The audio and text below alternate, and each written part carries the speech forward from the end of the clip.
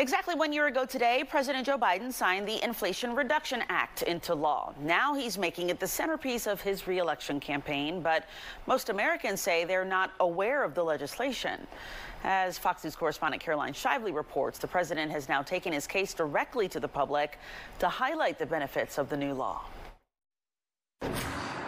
President Biden and his top aides have made more than 120 stops to tout the Inflation Reduction Act since he signed it into law exactly 1 year ago. This law is one of the biggest drivers of jobs and economic growth this country has ever seen. But most Americans still don't know what's in it.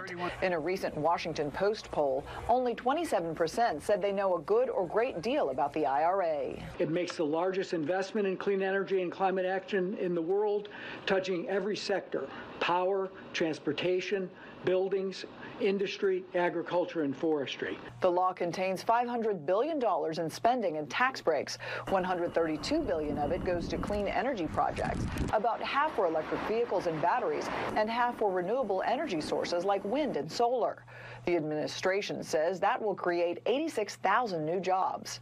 The law also beefs up parts of Obamacare, helps seniors pay for prescriptions, and caps insulin costs.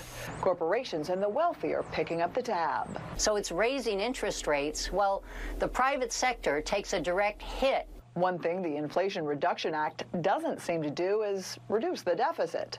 The bill was touted by Democrats as a way to bring it down by $300 billion over a decade. But the final product will likely fall well short. It's still a huge, huge deficit, and spending is way out of control. The White House says the IRA is just starting to be felt by Americans, with many programs not kicking in until next year or 2025. In Washington, Caroline Shively, Fox News.